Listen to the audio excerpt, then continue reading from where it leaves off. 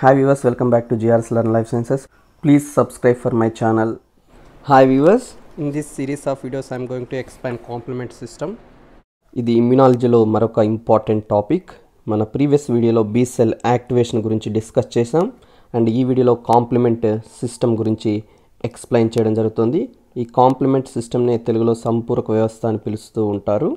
Okay, టాపిక్లోకి వెళ్దాం. ఈ వీడియోలో డిస్కస్ చేసేటువంటి అంశాలు ఏంటో చూద్దాం. ఫస్ట్ డిస్కవరీ, ఏ విధంగా కాంప్లిమెంట్ సిస్టమ్ అనేటువంటిది సైంటిస్టులు డిస్కవర్ చేశారు, ఏ ఎక్స్పెరిమెంట్ ద్వారా వాళ్ళు ఈ కాంప్లిమెంట్ సిస్టమ్ అనేటువంటిది కనుక్కోవడం జరిగింది అనేది డిస్కస్ చేద్దాం. తర్వాత ఈ కాంప్లిమెంట్ సిస్టమ్కి ఉన్న క్యారెక్టరిస్టిక్స్ అంటే లక్షణాలు ఏంటి అనేటువంటిది డిస్కస్ చేస్తాం. తర్వాత కాంప్లిమెంట్ సిస్టమ్ అనేటువంటిది టైప్స్ ఎన్ని రకాలుగా ఉంటుంది అనేది డిస్కస్ చేస్తాం. ఇక్కడ 3 రకాలుగా కాంప్లిమెంట్ సిస్టమ్ అనేటువంటిది ఉంటుంది. తర్వాత ఈ కాంప్లిమెంట్ సిస్టమ్ యొక్క రిజల్ట్స్ కూడా మనం ఇక్కడ డిస్కస్ చేస్తాం. ఈ కాంప్లిమెంట్ సిస్టమ్ వల్ల ఎలాంటి రిజల్ట్స్, అవుట్పుట్స్ అనేటువంటి వస్తాయి, ఇవి కూడా 3 ఉంటాయి. బాగా గుర్తుపెట్టుకోండి. ఈ టైప్స్ కూడా 3 ఉంటాయి అండ్ వీటి ద్వారా కలిగేటువంటి ప్రభావాలు లేదా రిజల్ట్స్ అనేటువంటివి కూడా 3 టైప్స్ ఉంటాయి. తర్వాత కాంప్లిమెంట్ సిస్టమ్ రెగ్యులేషన్ మెకానిజం అనేటువంటిది స్టడీ చేస్తాం. ఈ కాంప్లిమెంట్ సిస్టమ్ అనేది యాంటీజెన్స్, బ్యాక్టీరియా, వైరస్ ఇలాంటి వాటిని ఇక హోస్ట్ బాడీ నుంచి రిమూవ్ చేయడానికి ఒక టైప్ ఆఫ్ ఇమ్యూన్ సిస్టమ్ ఇది.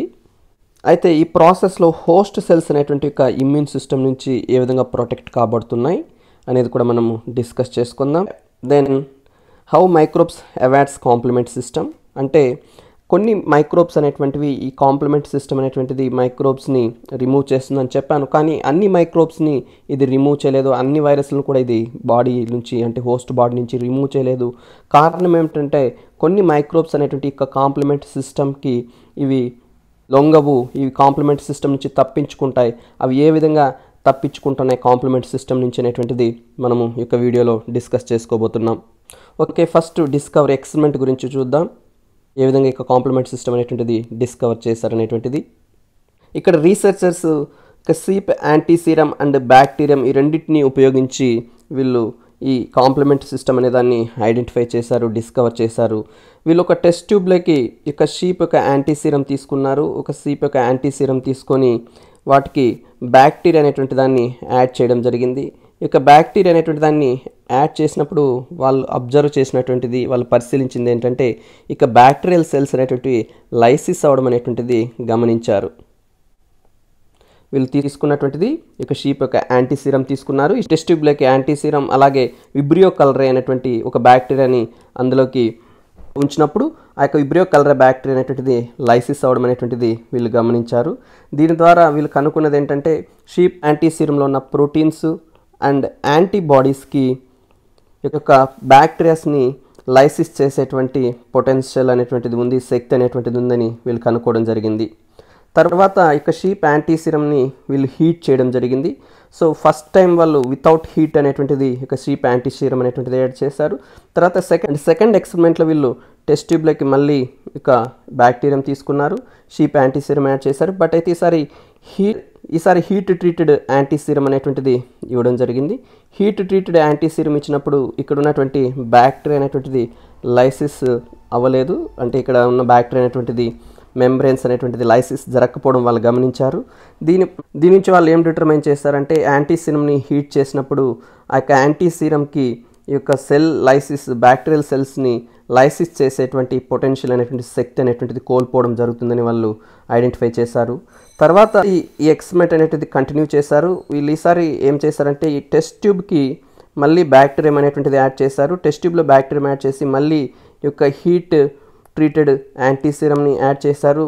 ప్లస్ ఫ్రెష్ సీరం అనేటువంటిది కూడా ఒకటి యాడ్ చేయడం జరిగింది. ఈ ఫ్రెష్ సీరం అనేటువంటి దాన్ని వీళ్ళు యాంటీబాడీస్ అనేటువంటిది లేకుండా ఉన్నటువంటి ఒక ఫ్రెష్ సీరం అనేటువంటిది వాళ్ళు ఇక్కడ యాడ్ చేయడం జరిగింది. సో ఈ ఫ్రెష్ సీరంని వీళ్ళు యాడ్ చేసినప్పుడు మళ్ళీ వీళ్ళు ఏం పరిశీలించారంటే మళ్ళీ సెల్ లైసిస్ అనేటువంటిది జరగడం అనేటువంటిది గమనించారు. సో ఈ ఎక్స్పెరిమెంట్స్లో వీళ్ళు నిర్ధారించింది ఏంటంటే యాంటీసీరంలో 2 ఫ్యాక్టర్స్ అనేటువంటివి ఉన్నాయి. Heat stable factors, heat liable factors అనేటువంటివి. అంటే heat stable and heat liable అనే 2 ఫ్యాక్టర్స్ని కనుక్కున్నారు. హీట్ స్టేబుల్ అంటే ఉష్ణం వల్ల వాటి యొక్క ఫంక్షన్ లేదా వాటి యొక్క విధిని కోల్పోనివి, అంటే ఉష్ణం వల్ల వాటి విధిని కోల్పోయేటివి. ఉష్ణం వల్ల వాటి విధిని కోల్పోని వచ్చి యాంటీబాడీస్ అన్నారు, వీటిని హీట్ స్టేబుల్ మాలిక్యూల్స్ అన్నారు. ఉష్ణం వల్ల వాటి యొక్క విధిని లేదా ఫంక్షన్ని కోల్పోయేటువంటివి, లాస్ అయ్యేటువంటి వాటిని ఏమన్నారంటే ఇక్కడ సీరం ప్రోటీన్స్ అని చెప్పారు. సో ఈ సెల్ లైసిస్ జరగడానికి ఈ 2 ఫ్యాక్టర్స్ అవసరం అని వీళ్ళు నిర్ధారించడం జరిగింది. ఒకటి యాంటీబాడీస్, రెండవది వచ్చి సీరం ప్రోటీన్స్ అనేటువంటివి. ఈ 2 ఫ్యాక్టర్స్ కలిసి ఈ యొక్క బ్యాక్టీరియాస్ని లైసిస్ చేసేటువంటి శక్తిని కలిగి ఉంటాయని వీళ్ళ యొక్క ఎక్స్పెరిమెంట్ ద్వారా డిస్కవర్ చేశారు. ఫస్ట్ టెస్ట్ ట్యూబ్లో వీళ్ళు ఇక బ్యాక్టీరియం అండ్ యాంటీసీరం తీసుకున్నారు, అప్పుడు సెల్ లైసిస్ జరిగింది. దీని ద్వారా వీళ్ళు నిర్ధారించింది ఏంటంటే ఈ యాంటీసీరంకి యొక్క పొటెన్షియల్ శక్తి ఉంది, సెల్ లైసిస్ చేసేటువంటి శక్తి అనేటువంటిది ఉంది అని వీళ్ళు కనుక్కున్నారు. తర్వాత సెకండ్ ఎక్స్పెరిమెంట్లో ఏం చేశారంటే ఇక సెకండ్ టెస్ట్ ట్యూబ్లో వీళ్ళు ఇక హీట్ లేబుల్డ్ యాంటీసీరం అనేటువంటిది ఇవ్వడం జరిగింది. అంటే ఇక్కడ యాంటీసీరంని హీట్ చేశారు. యాంటీసీరంని హీట్ చేసి ఇక బ్యాక్టీరియంకి ఇచ్చినప్పుడు బ్యాక్టీరియల్ లైసిస్ జరగలేదు. బ్యాక్టీరియల్ లైసిస్ జరగకపోవడం వల్ల వీళ్ళు కనుక్కునేది ఏంటంటే ఈ యాంటీసీరం అనేటువంటిది హీట్ చేసినప్పుడు ఈ యాంటీసీరంలో ఉన్నటువంటి ప్రోటీన్స్ కానీ లేదా ఈ యాంటీసీరంలో ఉన్నటువంటి యొక్క యాంటీబాడీస్ కానీ వాటి యొక్క ఫంక్షన్ని, వాటి యొక్క విధిని కోల్పోతున్నాయని చెప్పి వీళ్ళు నిర్ధారించుకున్నారు. తర్వాత థర్డ్ ఎక్స్పెరిమెంట్లో ఏం చేశారంటే థర్డ్ ఎక్స్పెరిమెంట్లో వీళ్ళు ఇక యాంటీసీరం హీట్ లేబుల్డ్ యాంటీసీరంకి మళ్ళీ ఫ్రెష్ సీరంని యాడ్ చేశారు. ఈ ఫ్రెష్ సీరంలో ఇక యాంటీబాడీస్ అనేటువంటివి రిమూవ్ చేసి యాడ్ చేశారు. రిమూవ్ చేసి యాడ్ చేసినప్పుడు ఏమైందంటే వీళ్ళు మళ్ళీ తిరిగి ఇక సెల్ లైసిస్ అనేటువంటిది జరగడం గమనించారు. ఈ థర్డ్ ఎక్స్పెరిమెంట్లో యూజ్ చేసిన ఫ్రెష్ సీరంలో ఉంటున్నాయి ఓన్లీ సీరం ప్రోటీన్స్ మాత్రమే. సో సీరం ప్రోటీన్స్ యాడ్ చేసినప్పుడు ఇక ఈ హీట్ యాంటీసీరం అండ్ బ్యాక్టీరియం అన్న టెస్ట్ ట్యూబ్కి అప్పుడు మళ్ళీ తిరిగి యొక్క సెల్ లైసిస్ అనేది రిస్టోర్ అవ్వడం జరిగింది. ఈ సెల్ లైసిస్ అనేటువంటిది రిస్టోర్ అవ్వడం వల్ల వీళ్ళు నిర్ధారించింది ఏంటంటే ఈ యాంటీసీరంలో ఉండేటువంటి ఇక సీరం అండ్ ఇక ప్రోటీన్స్ అనేటువంటివి ఇవి రెండు కూడా ఇక సెల్ లైసిస్ని ప్రమోట్ చేస్తున్నాయి, సెల్ లైసిస్ని ట్రిగ్గర్ చేస్తున్నాయని కనుక్కోవడం జరిగింది. సో ఈ విధంగా కాంప్లిమెంట్ సిస్టమ్ అనేటువంటిది సైంటిస్టులు కనుక్కున్నారు. ఇది examination point of view is not so important, కానీ ఒక బేసిక్ అనేటువంటిది నాలెడ్జ్ అనేటువంటిది అవసరం. ఏ విధంగా ఇక కాంప్లిమెంట్ సిస్టమ్ అనేటువంటిది డిస్కవర్ చేస్తారు అని. సో నెక్స్ట్ మనం ఇక క్యారెక్టరిస్టిక్స్లోకి వెళ్దాం. ఇక ఈ కాంప్లిమెంట్ సిస్టమ్ యొక్క క్యారెక్టరిస్టిక్స్లోకి ఇప్పుడే డిస్కస్ చేసాం. ఇవి సీరంలో ఉండేటువంటి ప్రోటీన్స్ అని చెప్పి. సో ఇవి దరిదాపు 30 ప్రోటీన్స్ అనేటువంటివి ఇవి సీరంలో ఉంటాయి, బ్లడ్లో ఉండి ఇవి ఏం చేస్తుంటాయంటే ఇక బ్లడ్లోను అండ్ టిష్యూస్లో ఉన్నటువంటి ప్యాథోజన్స్ అనేటువంటి వాటిని ఎలిమినేట్ చేస్తుంటాయి. ఇక 30 ప్రోటీన్స్ అనేటువంటివి ఇవి ఒకదానికొకటి ఇంటరాక్ట్ అవుతాయి. ఇవి ఇంటరాక్ట్ అయ్యి ప్యాథోజన్స్ని ఇక బ్లడ్ నుంచి కానీ టిష్యూస్ నుంచి కానీ ఎలిమినేట్ చేయడానికి ఇవి హోస్ట్కి హెల్ప్ అవుతుంటాయి. ఈ 30 ప్రోటీన్స్ కూడా ఎక్కడ సింథసైజ్ అవుతాయంటే ఈ 30 ప్రోటీన్స్ కూడా అన్నీ కూడా లివర్లో సింథసైజ్ అయ్యేటువంటి ప్రోటీన్స్. ఇవన్నీ కూడా ఈ సింథసైజ్ అయినటువంటి ప్రోటీన్స్ అనేటువంటివి జనరల్గా ఇనాక్టివ్ ఫామ్లో ఉంటాయి. ఈ ఇనాక్టివ్గా ఉన్నటువంటి ప్రోటీన్స్ అనేటువంటివి తర్వాత యాక్టివేట్ అవుతాయి. ఏ విధంగా యాక్టివేట్ అవుతాయంటే ఎప్పుడైతే ఇక ప్రోటీన్స్ అనేటువంటివి స్ప్లిట్ అవుతాయో ఈ ప్రోటీన్స్ స్ప్లిట్ అయినప్పుడు స్మాల్ ఫ్రాగ్మెంట్స్ లేదా స్మాల్ ప్రోటీన్స్గా మారుతాయి. ఈ స్మాల్ ప్రోటీన్స్గా మారినప్పుడు ఈ ప్రోటీన్స్కి యాక్టివిటీ అనేటువంటిది వస్తుంది. సో ఇనిషియల్గా అవి ఇనాక్టివ్ కండిషన్లో ఉంటాయి. ఈ ఇనాక్టివ్ కండిషన్లో ఉన్నటువంటి ఒక ప్రోటీన్స్ అనేటువంటివి యాక్టివ్గా మారుతాయి. ఏ విధంగా మారుతున్నాయంటే ఈ ప్రోటీన్స్ అనేటువంటివి క్లీవ్ అవ్వడం వల్ల ఈ ఇనాక్టివ్ ప్రోటీన్స్ లేదా ఈ ప్రో ఎంజైమ్స్ అనేటువంటివి యాక్టివ్ ఎంజైమ్గా మారడం జరుగుతుంది. దెన్ ఇక్కడ ఉన్నటువంటి ఇక బిగ్ సైజ్ ప్రోటీన్స్ని అంటే ప్రోటీన్స్ స్ప్లిట్ అవ్వక ముందు ఉన్నటువంటి అంటే బిగ్ సైజ్లో ఉన్నటువంటి ప్రోటీన్స్ని ఇక్కడ క్యాపిటల్ లెటర్స్తో చూపిస్తాము. అండ్ ఇక్కడ ఫామ్ అయ్యేటువంటి ఇక ఫ్రాగ్మెంట్స్ ఉన్నాయి కదా, ఈ ఫ్రాగ్మెంట్స్ అనేటువంటి వాటిని స్మాల్ లెటర్స్తో ఇక్కడ డినోట్ చేయడం అనేటువంటిది జరుగుతుంది. ఈ కాంప్లిమెంట్ సిస్టమ్ మనకు నేర్చుకోవడానికి మనకు ఇక ఇమ్యునాలజీ నాలెడ్జ్ అనేటువంటిది ఏమీ ఎక్కువ అవసరం లేదు. ఈ వీడియోలో నెక్స్ట్ ఫ్యూ మినిట్స్లో మీరు చూస్తారు ఇక కాంప్లిమెంట్ సిస్టమ్ అనేటువంటిది ఎంత ఈజీగా ఉంటుంది అనేటువంటిది. నెక్స్ట్ ఈ కాంప్లిమెంట్ సిస్టమ్ అనేటువంటి దాన్ని part of innate immune system అంటారు. ఎందుకు దీన్ని part of innate immune system అంటారంటే ఇది స్పెసిఫిక్గా ఉండదు ప్యాథోజన్స్కి. అన్ని ప్యాథోజన్స్కి ఒకే రకమైనటువంటి ప్రభావాన్ని ఇది కలిగి ఉంటుంది కాబట్టి దీన్ని ఇన్నేట్ ఇమ్యూనిటీ అని చెప్తారు. మనకు తెలిసి ఇన్నేట్ ఇమ్యూనిటీ అనేటువంటిది నాన్ స్పెసిఫిక్ ఇమ్యూనిటీ. అదే అడాప్టివ్ ఇమ్యూనిటీ అయితే స్పెసిఫిక్ ఇమ్యూనిటీ. సో ఇది నాన్ స్పెసిఫిక్గా ఉంటుంది కాబట్టి దీన్ని ఇన్నేట్ ఇమ్యూనిటీ అని చెప్పడం జరుగుతుంది. ఈ కాంప్లిమెంట్ సిస్టమ్ యొక్క ఇంకొక ఇంట్రెస్టింగ్ పాయింట్ ఏంటంటే ఈ కాంప్లిమెంట్ సిస్టమ్ అనేటువంటిది it can activate B lymphocytes in the secondary lymphoid organs. మీరు కానీ ప్రీవియస్ వీడియోస్ నేను చేసిన బి లింపోసైట్ యాక్టివేషన్ కానీ చూస్తే అక్కడ బి లింపోసైట్ యాక్టివేషన్లో ఫస్ట్ పార్ట్లోనే నేను ఇక యాక్టివేషన్ అనేటువంటిది T cell independent activation, T cell dependent activation అని చెప్పాను. అందులో టీ సెల్ ఇండిపెండెంట్ యాక్టివేషన్లో మళ్ళీ 2 టైప్స్ ఉంటాయని అని చెప్పాను, టైప్ 1 అండ్ టైప్ 2 అని. ఆ టీ ఇండిపెండెంట్ బీ సెల్ యాక్టివేషన్లో ఉన్నటువంటి టైప్ 2 టైప్ బీ సెల్స్ని యాక్టివేట్ చేయడంలో ఈ యొక్క కాంప్లిమెంట్ సిస్టమ్ అనేటువంటిది రోల్ అనేటువంటిది ఉంటుంది. ఇక్కడ ఇమేజ్లో మరొకసారి డిస్కస్ చేసుకుందాం. సో ఇక బీ సెల్ రిసెప్టార్ అనేటువంటిది ఉంటుంది ఇక బీ సెల్ పైన. ఇక బీ సెల్ రిసెప్టార్తో పాటు ఒక కో రిసెప్టార్స్ అనేటువంటి ఉంటాయి, CD19 అండ్ CD21 అని.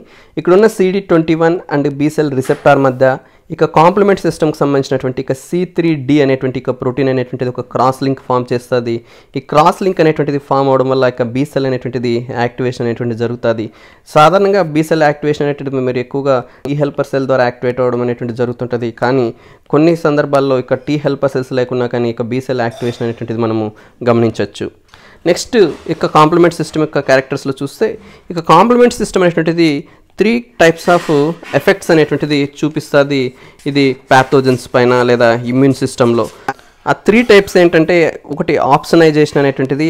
ఆప్సనైజేషన్ అంటే ఇక బ్యాక్టీరియల్ సెల్స్ అనేటువంటివి ఫాగోసైట్స్ ద్వారా ఎక్కువగా ఫాగోసైటసిస్ అవ్వడం అనేటువంటిది. సెకండ్ వచ్చి ఇన్ఫ్లమేషన్ అనేటువంటిది.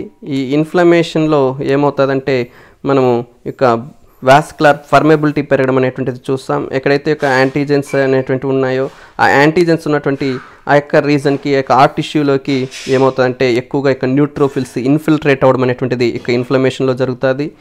ఇక్కడ ఇమ్యూన్ సెల్స్ అనేటువంటివి కొన్ని కీమోకైన్స్ అనేటువంటివి రిలీజ్ చేస్తాయి. ఆ కీమోకైన్స్ వల్ల ఏమవుతాయంటే ఈ యొక్క న్యూట్రోఫిల్స్ అనేటువంటివి ఈ కాంప్లిమెంటరీ సిస్టమ్ ఉన్నటువంటి ప్లేస్కి రావడం జరుగుతుంది.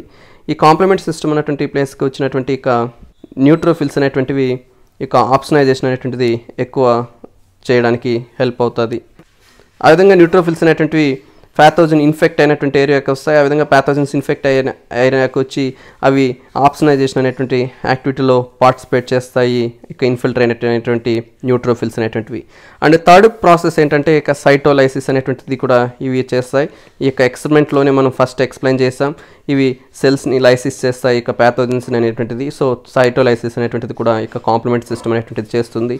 అయితే ఇక ఆప్షనైజేషన్ ప్రాసెస్ కానీ, ఈ ఇన్ఫ్లమేషన్ ప్రాసెస్ కానీ, ఈ సైటోకైనసిస్ ప్రాసెస్ కానీ ఈ కాంప్లిమెంట్ సిస్టమ్ అనేటువంటిది ఏ విధంగా ట్రిగ్గర్ చేస్తుంది అనేటువంటిది we will learn in next video.